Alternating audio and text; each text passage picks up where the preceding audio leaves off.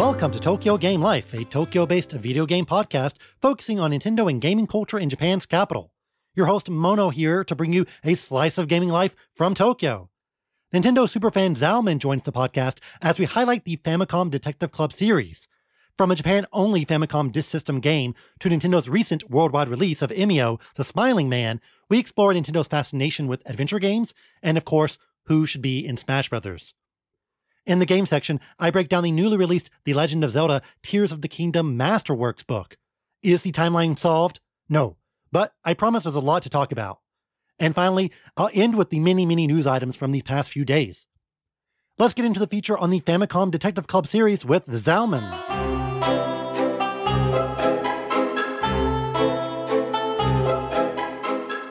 Today's feature is on the Famicom Detective Club series, a once Japan-only Nintendo franchise that has found new life these past few years on the Switch, including the recently released Emio, The Smiling Man. Joining me to chat all about this mysterious franchise is a special guest. So guest, please introduce yourself. Yes, hello, my name is Zalman, also simply known as Zal. You may have seen me on Twitter and on various other Discord sites, servers, and I'm happy to finally be on Tokyo Game Life, so it's been a long time coming, and thank you for having me. Thanks for joining me. Like I said before we recorded, when I think of Famicom Detective Club, I think of only one person, and that's you. So for those unfamiliar with the series, give us the basics. What is the Famicom Detective Club series? Sure. Famicom Detective Club is a text adventure visual novel style series. And what's unique about it is it was developed internally at Nintendo for the Famicom. And that is in itself very unique because Nintendo doesn't usually make these kinds of games. And not only that, but they are spearheaded by Yoshio Sakamoto of Metroid fame nowadays. So you will see some of the same influences actually from the Metroid series in this series. Do you remember how you first became aware of the series? Yes. So I would say in the late 2000s is when I started getting into this genre of games. Just like many others, I got into Ace Attorney first. And as soon as I played Ace Attorney, I was hooked and I started playing more and more visual novels, text adventure games. And around the same time, I started becoming more aware of the game industry and I started doing more research on the developers and the classic series. And I stumbled upon Famicom Detective Club at the time. And what really caught my eye was the fact that it was Nintendo developed and it was written by Sakamoto. And I also realized at the time, Ayumi is actually a trophy in Smash Melee, which, you know, Melee is a game that I played back in the day, but, you know, I didn't really think about it too much back then. So all the pieces kind of fell into place at the time. And at the time, I was just thinking, you know, maybe one day I'll get the opportunity to play these, but it wasn't really looking good at the time. So I kind of forgot about it for a while. And then when they announced it for the Switch, obviously that was the perfect opportunity. Yeah, me as well. I think the first time I encountered the series was definitely Ayumi Tachibana's trophy in Super Smash Bros. Melee, which I think is a pretty common origin story for many people. And one of the many strange, really deep-cut characters represented in the game with a fantastic 3D model. But let's flesh out a bit of history. The basic premise is that you work for a detective agency and solve mysteries by interacting with other characters and the environment. The first game, Famicom Detective Club, The Missing Heir, was released on the Famicom Disk System. So not just the Famicom, the actual disk system, in 1988, followed by a prequel the next year titled The Girl Who Stands Behind. And both games were on 2 discs, which was somewhat rare for the Famicom disk system. And yes, the most notable alumni from the dev team is, of course, Yoshio Sakamoto, who is most known as the arbiter of the Metroid series. And Famicom Detective Club is a classic Japanese-style adventure game, similar to the Portopia serial murder case, which was popular around this time. You mentioned it a little bit earlier about the Metroid connection. So what would you say are the standout elements of the Famicom Detective Club series? So if you think of Metroid is probably one of the darker Nintendo franchises. You will notice some horror elements in Metroid, and you will see that in Famicom Detective Club as well. And actually, Emio is rated M, or PEGI 18 in Europe. So you definitely see that it has like a darker edge to it. Yeah, I think people often compare this type of game to Layton or Ace Attorney due to their mix of text-heavy narrative and puzzle solving. But would you say Famicom Detective Club is a bit lighter on the puzzles and heavier on the story compared to those games? Yeah, I would say so. I mean, it does have some puzzles, but the puzzle in Famicom Detective Club is actually how you proceed the conversations. because in Ace Attorney, you get specific dialogue options and it tells you when that option is done, when you can move on to a different option. But Famicom Detective Club, it doesn't really tell you that. So you have to kind of figure out yourself what to ask the person to get more information. And that is kind of maybe controversial part of this series. It can be a bit obtuse because you have to guess sometimes what you need to do. But I've actually grown to like it because it's unique, especially in this day and age. You don't really see visual novels do this anymore. And also it allows for some player freedom, which obviously I will not spoil anything about this game. But there are some interactions in this game that only happen if you do certain things. So it's very interesting that way because there's a lot of Easter eggs. And these Easter eggs would not be possible if it worked like an Ace Attorney game, for example. Did you ever try out the original Famicom Disk System games, or what was your first experience actually playing the franchise? No, I did not. My first experience was the remakes. Did you ever go back and try the Disk System games just for fun? No, I would actually like to, just to compare, but obviously they were in Japanese. Maybe I can find some translation out there, but no, I've not gone back to it, no. The series actually has a pretty robust release history, and like with any great niche Nintendo franchise, it has a Satellaview game, a remake of The Girl Who Stands Behind, and a brand new adventure titled BS Yukinikieta Kako, where you only play as Ayumi Tachibana. But this game was a bit more experimental than the other two since it was a sound link game, which meant it was fully voice acted, but it had limited actual input from the player.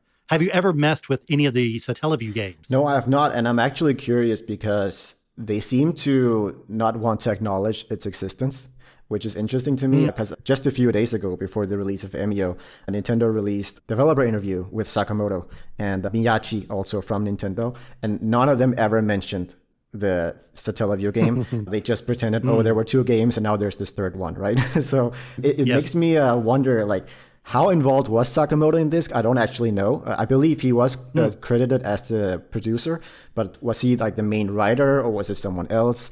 I'm not actually sure about that, but for some reason, they're not really doing anything with that game, which is unfortunate because, you know, you play as Ayumi in that game, which is interesting. In Emio, you do actually have some Ayumi segments, which is nice. But the fact that she got her own game and we're not getting that brought over is kind of a shame.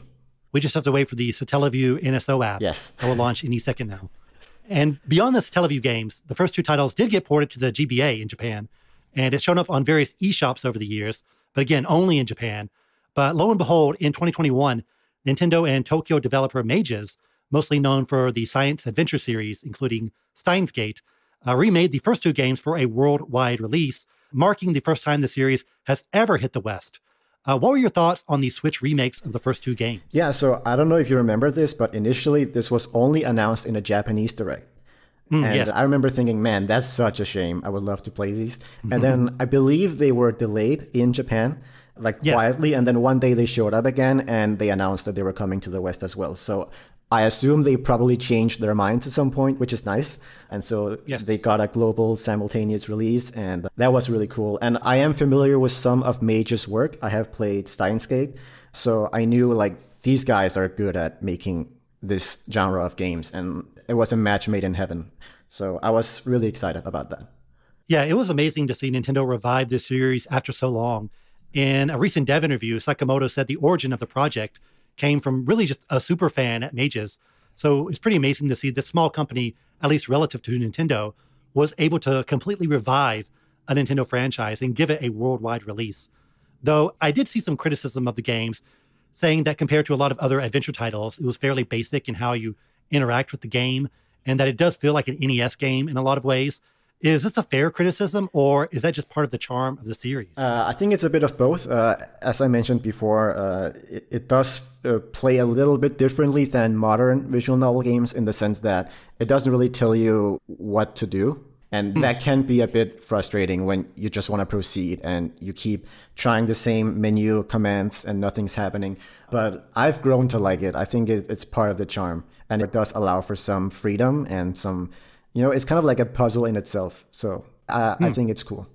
Do you have a preference between the two games? Which one is your favorite? The two originals, The Girl Who Stands Behind is a little more unique. I think The Missing Heir is more of a traditional whodunit type of murder mystery, whereas The Girl Who Stands Behind is a little more unique to me, and it's also more horror focused. And I believe in the recent interview, Sakamoto said that he believed that one was mostly his, whereas he got some outside influences that influenced that game in some ways, whereas The Girl Who Stands Behind was fully like, this is what I want to do type of thing. And you can kind of tell because, again, it is a little more horror inspired, just like Emio is. But yeah, I think it's not really night and day for me. I liked both games pretty evenly. How would you describe Sakamoto's writing? Of course, he's mostly famous for being a designer and a director, but do you think he has a very specific writing style, or what would you say are some elements of Sakamoto's writing? I think it's hard to say because, yes, he has made a lot of games over the years. He's one of the old guard from Nintendo, Nintendo Legends, but you don't really associate him too much with writing, right? Obviously, he caught some flack for Other M at the time, but I don't really associate him with writing. Typically, it's really just Famicom Detective Club. So it's really hard for me to pinpoint his style. Again, it is horror inspired, as I have said. All right, we've gotten into the history, into the recent games, but let's get into the big boy, Emio. A few weeks after the June Nintendo Direct, they cryptically tweeted out, "Who is Emio?" with a short video. Now, at this time, did you know it was a Famicom Detective Club game? It did cross my mind at one point, but I didn't think about it too much. So when the remakes came out, there was an interview with one of the leads for the game. And he was saying how he wanted to do a brand new original Famicom Detective Club game. So this was in 2021. So it was always like in the back of my mind. And I believe it was earlier this year in January when Mages, they started talking about their plans for this year. And they were talking about they were doing this big Steins Gate anniversary celebration. And then aside from that, they said there was a big game coming, like some big announcement. And I remember reading that earlier this year thinking that's probably Famicom Detective Club. But again, I just forgot about it. And I didn't think too much about it when the Emio tease came out. But then the week after when they did announce what it was, I was surprised, I will admit. I did not see it coming. Yeah, I did see some people guess that it was going to be Famicom Detective Club, but it never really crossed my mind. So I was pretty surprised when they revealed, Emio is the next entry in the Famicom Detective Club series. What did you think about this marketing strategy overall? Would it have been better to include it in a Nintendo Direct, or was this the way to go? No, I think this was perfect. It really caught a lot of traction online, and it was really funny to see how the mainstream media was disappointed when they found out what it really was.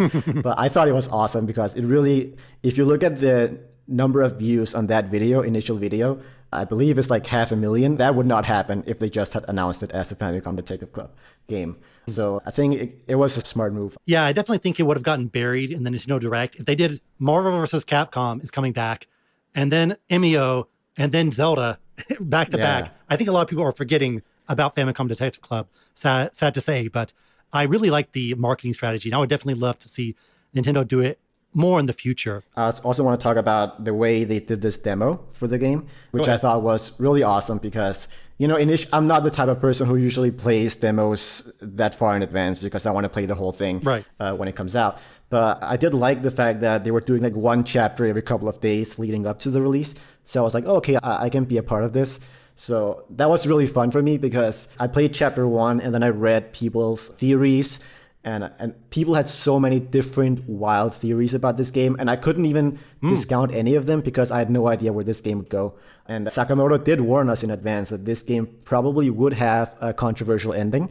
So I was like, I have no idea what's going to happen in this. So all these theories valid at this point, right? So chapter 2 came out, the same thing. And then chapter 3. And it was really fun to be a part of that ride for me. Obviously, not too many people are actually playing this game. It's pretty niche still. But it was like a small community of players who played this game every couple of days and then shared their theories, which I thought that was really cool to be a part of.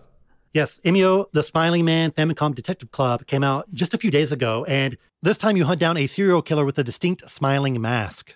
You told me before we recorded you have completed it, so what are your overall thoughts on the game? Yes, I completed it 4 or 5 hours ago, and so it's still fresh in my mind, but I have to process it, but I'm confident in saying it's my favorite in the series, that's for sure.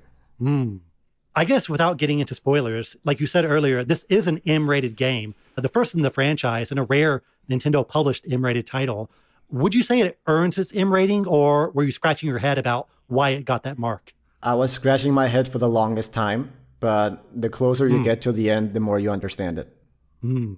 Another interesting element about the game is that while the original titles took place in that time period, this one is now a period piece as it takes place in the late 80s. Do you think they lean into the 80s setting at all, or is it just kind of an afterthought? They kind of do. I'm not sure actually how this would have worked if it took place in the modern day with, social media and all that. They would have to rewrite the whole script. You do have a phone in this game, but it's an old school phone. So I do think they lead into that 80s, 90s vibe, which I think is cool. Do you actually ever see a Famicom in the Famicom Detective Club games? I don't recall ever seeing one, no. Maybe there's one hidden somewhere, but I don't remember. Yeah. Okay. I wish they called themselves the Famicom Detective Club in the game. That would just be a funny thing to introduce yourself as, but yes. Maybe in the next one they can do that. Compared to the other two Switch games, are there any new interesting gameplay mechanics? I guess without getting into spoilers, because I have heard, they're hiding a lot of gameplay elements that you might not expect, but is the way you interact with the game pretty much the same as the other titles from Mages? It's pretty much the same as the other Famicom Detective Club games, I would say, which was a little surprising to me because, it is an old school way of navigating a visual novel. But I do notice that they have streamlined it a little bit. It's more obvious what you have to do. So they're not completely giving it away, but they are leaning you towards the right direction. So I think that's actually a good balance. More specifically, what they do is they highlight some of the text to hint what you need to do next. And you can actually turn this off if you want to in the options, which is nice. Yeah, that does make it less obtuse, which is good. But overall, gameplay-wise, it's the same as the previous ones. Was there anything you wish they would have added or streamlined even further? No, actually, no. I think I'm pretty content with it, yeah. The game reviewed quite well, definitely above the first two remakes. And many people have even been saying it's one of the best game stories they've ever encountered. I've even seen a few people dub it Game of the Year. So there's definitely a subset of people who are really, really into the game. What's Emio doing that elevates it over the other two games? I think what it does differently or better is too early to say for me. I need to really think about this game. I'm still processing it. But I will say, in terms of Game of the Year, it's probably the game that has impacted me the most this year. And so I could see it being my personal Game of the Year. This year, Nintendo put out Emio and Another Code Recollection, two very classic style Japanese adventure games. And the aforementioned Layton and Ace Attorney have close ties with Nintendo platforms. Why do you think Nintendo is so invested in the adventure genre? It's kind of hard to imagine Sony or Microsoft funding a game like this.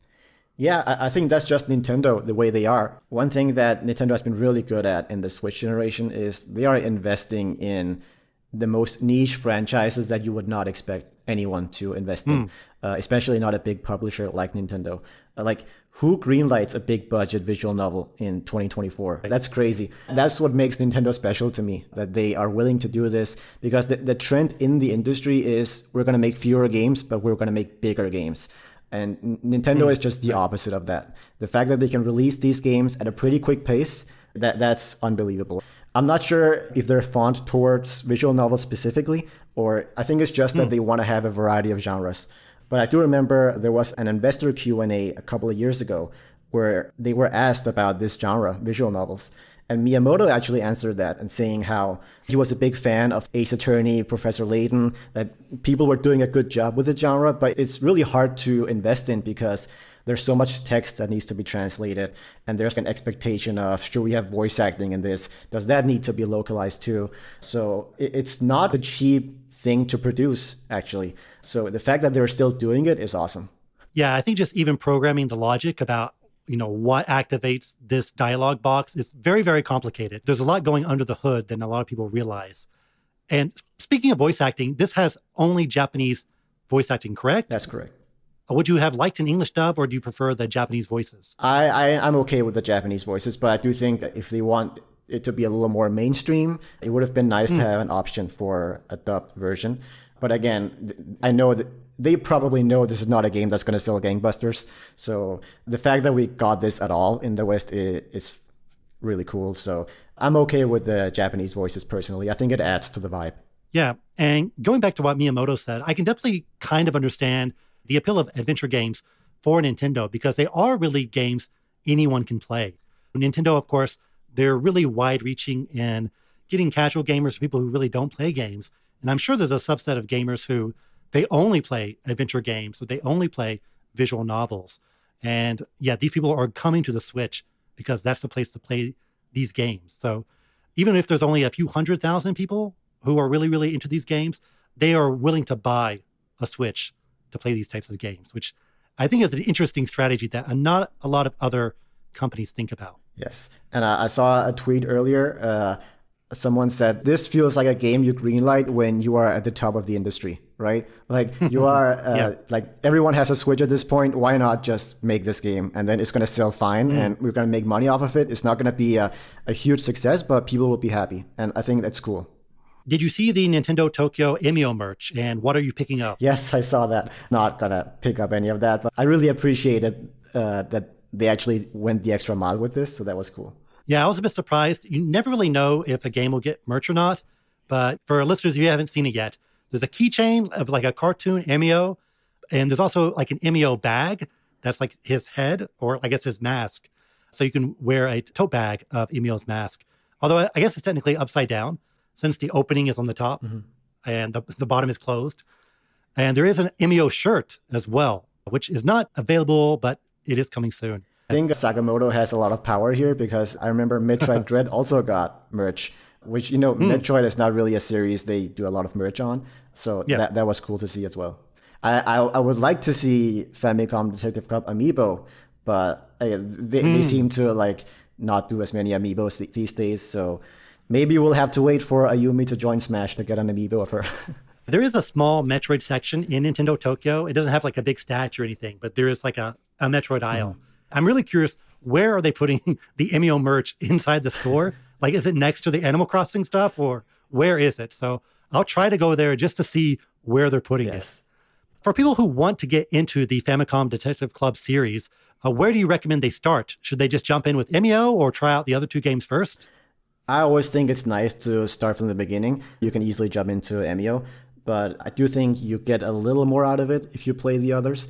Thankfully, though, these are all pretty short games. So you can get through these. I think they're about 10 hours each, but they are standalone stories. So you don't really have to worry about missing out on significant details. It's just like an extra little thing. Okay, final question. Who should be in Smash? Ayumi Tachibana or Emio, or a different character? I do think Ayumi deserves it. I think that would be cool. Have you thought about her moveset yet? What should be her final Smash? I've not thought about that. This is one of those characters where you have to be creative, but that's the fun of Smash, right? Like anyone can join Smash and you can come up with a cool moveset for it. I think that's Sakurai's job, not mine.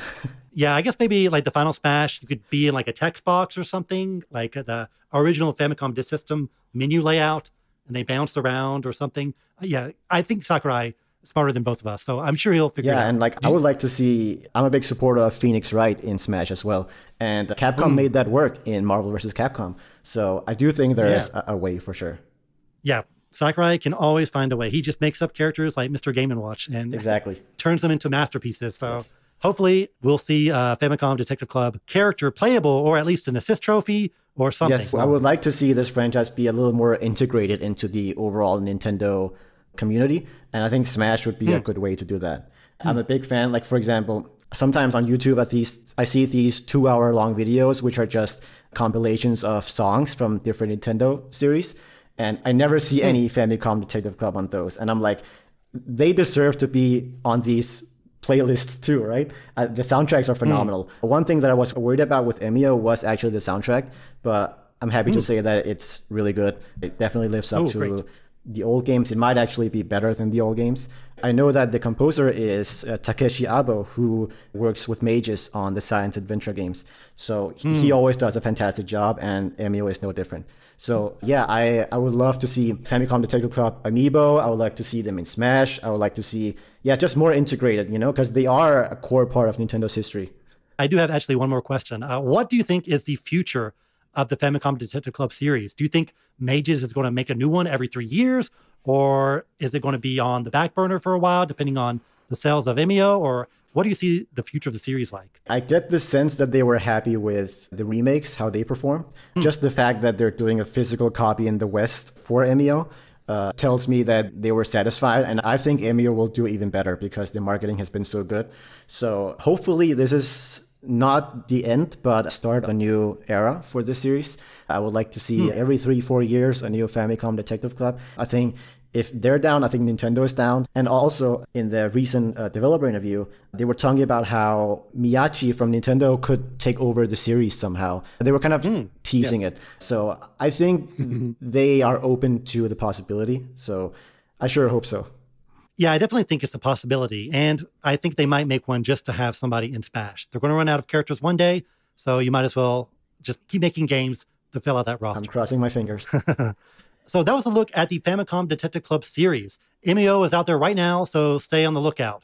Zalman, where can people find you? Yes, you can find me on Twitter at @interzalman.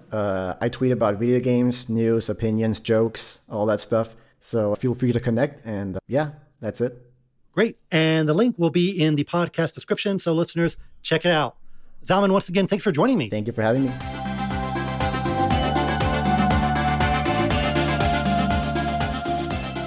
Today's game section is not about a game at all, but instead a book. Yes, The Legend of Zelda Tears of the Kingdom Masterworks, a comprehensive overview of that game that's part art book, part development diary, and part lore dump. Breath of the Wild also had a similar book, which was titled Masterworks in Japan, but Creating a Champion in English. So this is the, I suppose, sequel to that book. What would the localized title for this one be? Summoning a Sage? It's got to have alliteration, right? I mean, Masterworks is already a pretty good title, so I don't really think we need to change it, but, localization is localization. Tears of the Kingdom is easily the most discussed game on this podcast, but I still don't feel like I've even scratched the surface regarding why this game is great and why it connects with me. Basically, if I could snap my dream game into existence, it would be exactly like Tears of the Kingdom.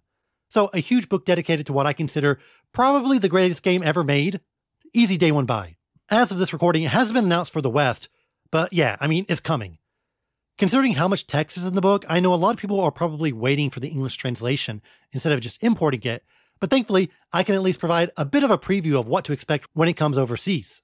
The book is published by Ambit, which owns the Japanese Nintendo magazine Nintendo Dream.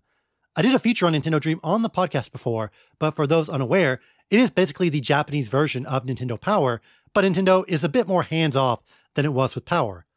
But the people actually writing the book are the Nintendo Dream editorial staff, but of course with overview from Nintendo.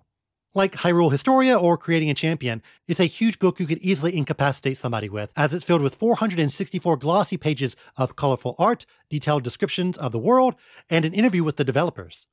A big game requires a big book. The cover design is fantastic, featuring the Zonai green hand symbol on black and gold circles. And these are based on the Japanese Zalman circles in Zen Gardens to symbolize waves. The circles also have some texture to them, so it's fun to just run your fingers all over it. But eventually you're going to want to actually open the book. There are 3 core sections: artworks, which features official art from the game, making, which focuses more on concept art and designing the new elements of the game, and history, which focuses on the lore and setting of Tears of the Kingdom's Hyrule. Depending on who you are, you might be excited for one over the other. I'm definitely a making guy. I want to see that rough concept art, unused sketches, and read about all the inspiration for the different design elements. The book opens up with these stone murals you see at the start of the game, so some great synergy there. One thing you'll immediately notice is that the pages have a great thickness and texture to them. They don't feel flimsy at all, and all the art is in incredibly high resolution. You'll definitely notice details you've never seen before. This section also has some unused art from the murals, where it was less stone engravings and it looked more like ancient Chinese art. Then it moves on to Chapter 1, Artworks, 61 pages of official art. If you're a hardcore Tears fan, you've seen all of this before. Link crouching in the sky, splash pages of characters like Zelda and Ganon, basically all the character art you can see within the game itself is here. Even though there's nothing new here, it is fun to see it blown up quite large on nice paper. They've got the Link grabbing Zelda art from both launch day and 1 year later side by side, and they look spectacular. Near the page number, they do title the art, and these pages say, Official Art Posted on X in Japanese. I'm not sure how I feel about X being immortalized in my Zelda book. I do think it's funny that there is a splash page where Link is wearing his Zonai toga as the Sky Islands hover above him, and it is titled The Game Awards 2023 Visual. So Jeff Keighley must be very proud that the Game Awards is also immortalized in this book. Page 64 is where the real fun starts. Chapter 2, Making. This shows concept art, developer notes, and general background information on making the game. And yeah, it's most of the book, spanning pages 64 to 360. Sadly, I can't detail every single thing I saw on 300 pages, but I think the format is laid out very well, and the information is easy to parse. Like the art section, we go through all the major characters one by one. Link has a few pages, then Zelda, then Ganondorf, and so on. Many sections have designer's notes, which gives more background information from the designers and artists of the game about how they went about creating the characters or artwork. These are some of my favorite sections of the book, as we really get into the designer's methods and get to break the fourth wall a little bit. It can get very granular, like explaining that Link would obviously have Hylian-style underpants in this game, as opposed to the Sheikah shorts in the last one. Obviously, the most eye-catching part of these pages filled with concept art is all the stuff they didn't use. We see many alternate designs for the Light Dragon, Zelda's Zonai outfit had many variations, and when you get to the brand new characters, it's pretty amazing how different some are going to be. My favorite concept art section is easily Ganondorf, who had several radically different designs, but they all go hard. It did seem like they really latched onto the Japanese aesthetic early, explaining that they wanted to give him a design that was mixed with a samurai, since they wanted to convey the sense that Ganondorf is somebody who fights alone, and also desert-style clothing inspired by the age of the Silk Road. So there's a few other Japanese-inspired designs here, including one where he looks more like a traditional Oni, and some where he looks closer to Japanese gods like Bishamonten. Honestly, they really could have picked any of these, and they would have all been great, even the more wilder ones. I mean, I don't want to spend this whole segment just explaining every little piece of concept art, because there's just so much, from the characters to the places to the items. It's really impressive to see all these early and unused designs and how they still manage to convey the characters' personalities and traits. It's very clear that they had a strong foundation for them and were trying out different ways to bring them to life. And yes, the Ancient Heroes aspect has an entire page filled with official art and concept art. Is there any note explaining anything about it? Nope. Come on, give us something. There are also background pages which give a general overview of specific elements of the game. For example, one is about Link's abilities, one is about the clothing of Hyrule. Every now and then you'll come across a section called Secret File that features very rough sketches of gameplay concepts or scenes. I talked recently about the Earthbound and Dragon Quest III exhibit, where a lot of the planning was done by just scribbling stuff on paper, and yeah, that definitely still happens at Nintendo. Every great idea starts off on a napkin somewhere. The making section is incredibly comprehensive with some great details on how they ended up where they ended up, but I always feel like it could have been more. I want them to get really into the nitty-gritty about every single design element, but you might just get a paragraph or two about something specific every now and then, which are all great and insightful, but I do feel like there could have been more behind-the-scenes stuff when it came to how they finalized or thought up the designs. Like, for example, there's a designer's note for Sonia, one of the more mysterious and important characters in the game. But the note mostly talks about trying to get her eyes right. They do mention that her markings are there to kind of make a connection between her and Zelda, but lorehounds might get frustrated with how dodgy some of the explanations are. Making also includes storyboards of the geoglyph cutscenes, not just sketches, but we also see the formatting Nintendo uses when creating a scene like this, even detailing stuff like the time for each shot. All 12 scenes are included, so it's a very thorough look at how they actually created them. The section closes out with a bit more general concept art of excellent vistas and other scenes in the game. I think concept artists must be a fun job because it really does seem like you get a lot of freedom. Maybe the opposite is true, but I like to think that I'm right. The final section, History.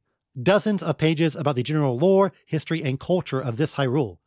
Is there brand new information not mentioned in the game? Yes, but these mostly just flesh out existing ideas instead of outright retconning or confirming anything. Of course, there are multiple splash pages about the timeline. Now, is anything solved? Do we know exactly how it connects to the past games? Of course not.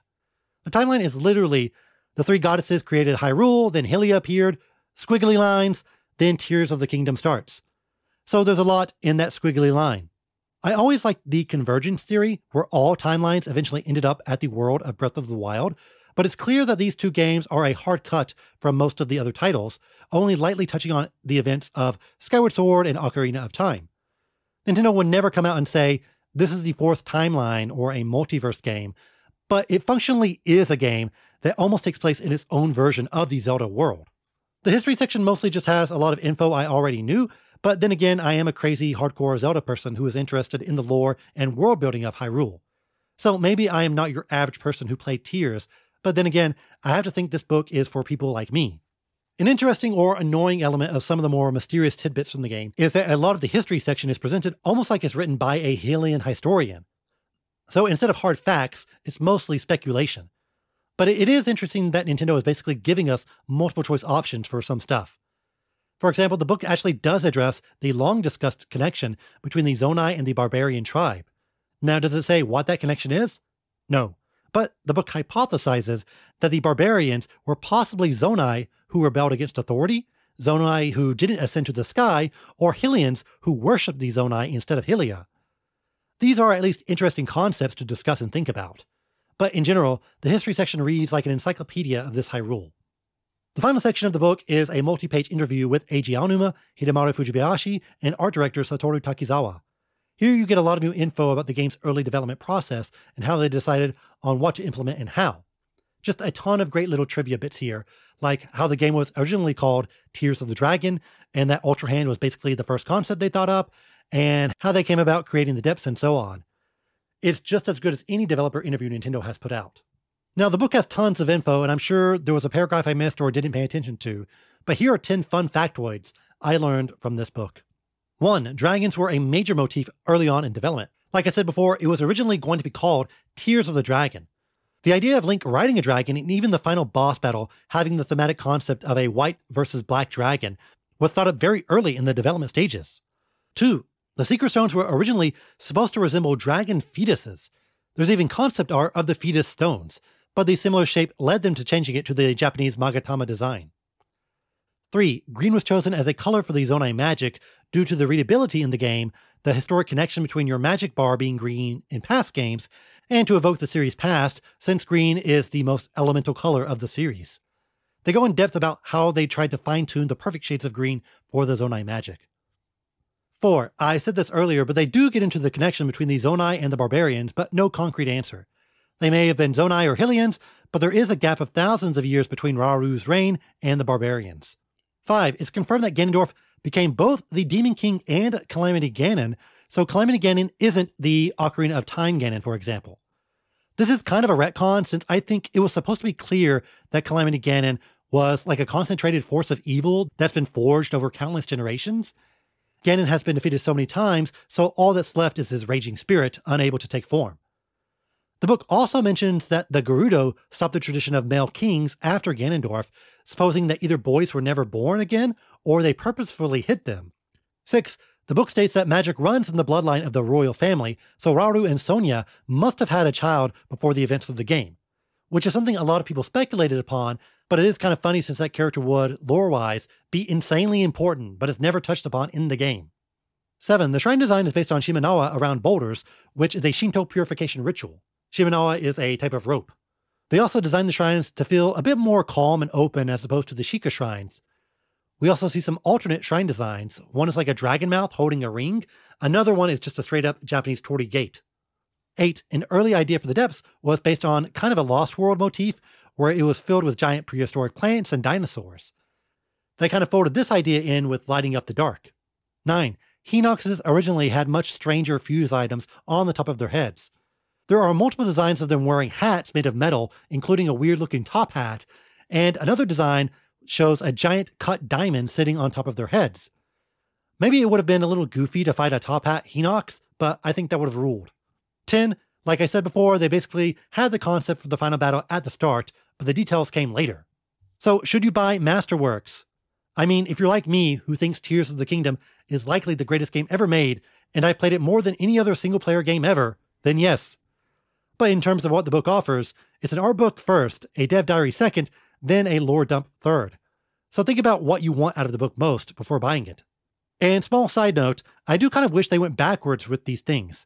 I'd love a Masterworks for like the Oracle games, for example. How well preserved are those documents? I'm not sure, but if Nintendo did retro Masterworks, that would be amazing. But anyways, that's all for games/books. Let's move on to the news.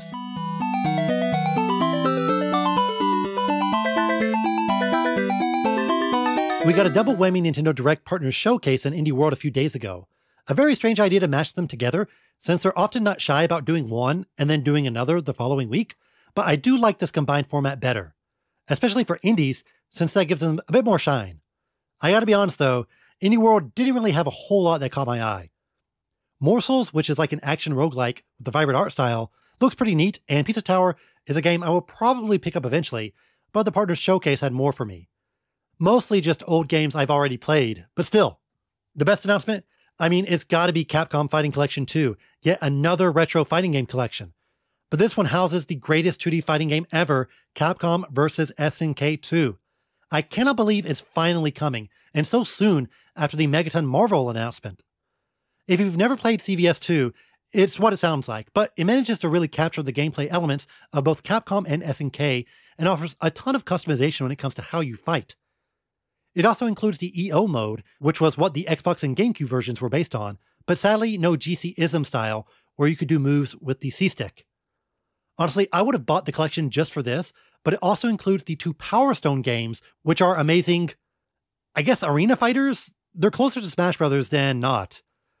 I mean, I would have bought a CVS collection and a Power Stone collection separately, so it's fantastic that they're both here.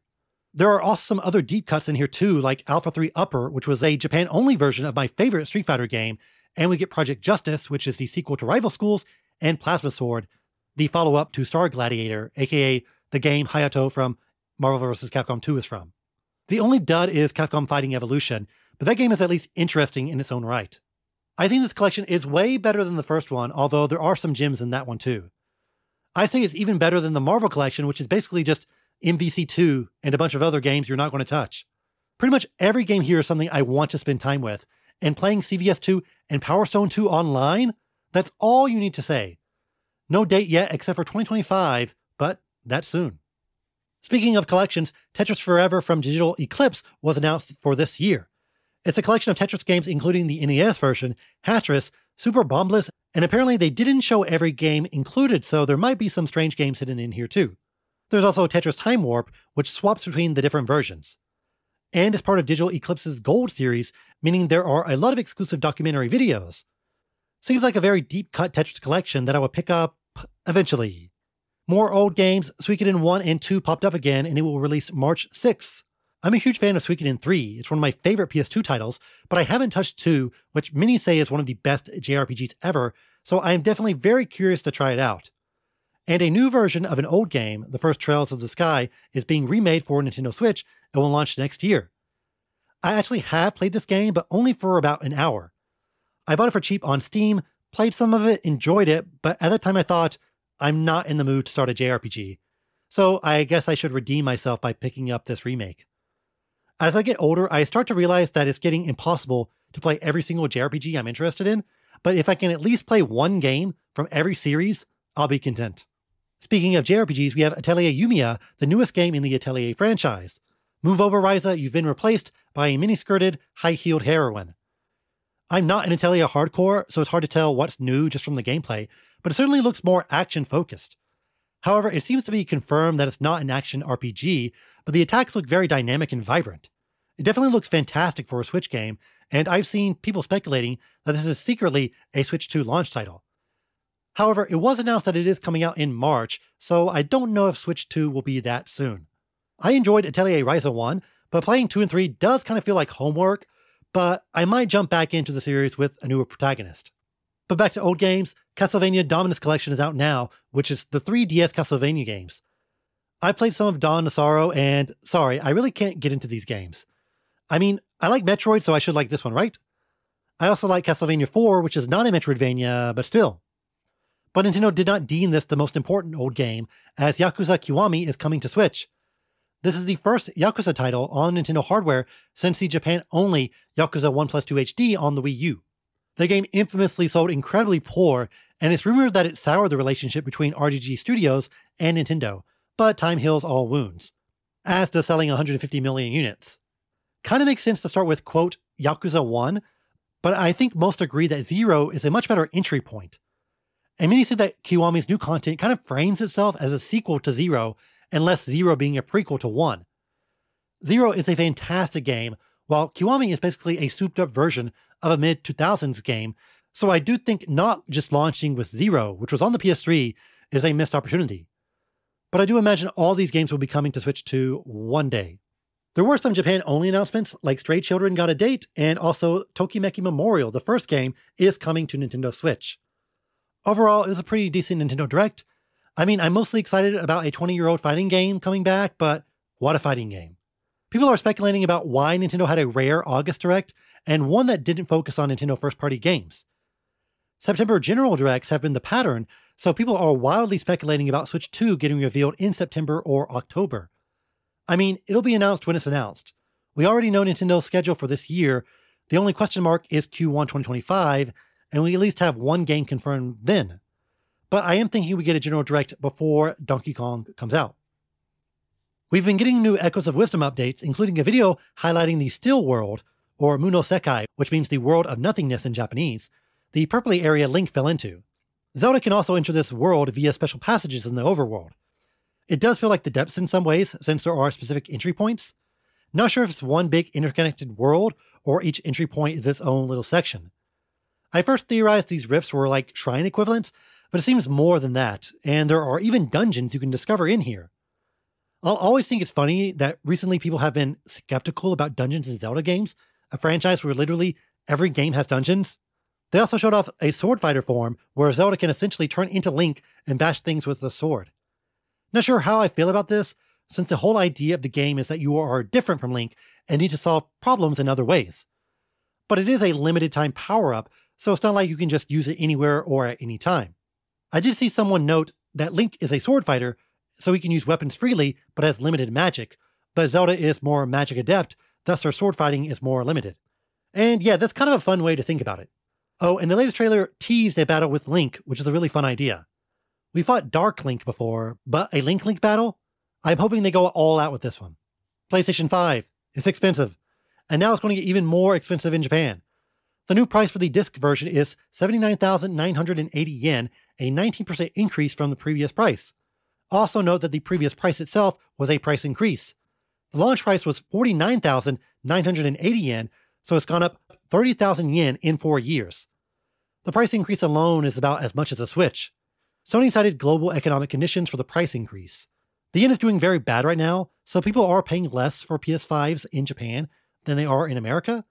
However, for Japanese people, 80,000 yen does feel like $800. Keep that in mind. Japanese people get paid in yen, so don't think, well, now the PS5 is equal to the price in America, because while that may technically be true due to the fluctuating conversion rate, for Japanese people, the PS5 is now priced out of their typical range for a console. There's absolutely a set of people who are just purely waiting for Monster Hunter, and I do wonder how much the inflated price is going to affect sales of that game in Japan, where the franchise still sells millions of units. Will Monster Hunter hardcores just swallow the cost and buy a PS5 at the new price, or will there be a mad dash to buy cheaper PS5s right now?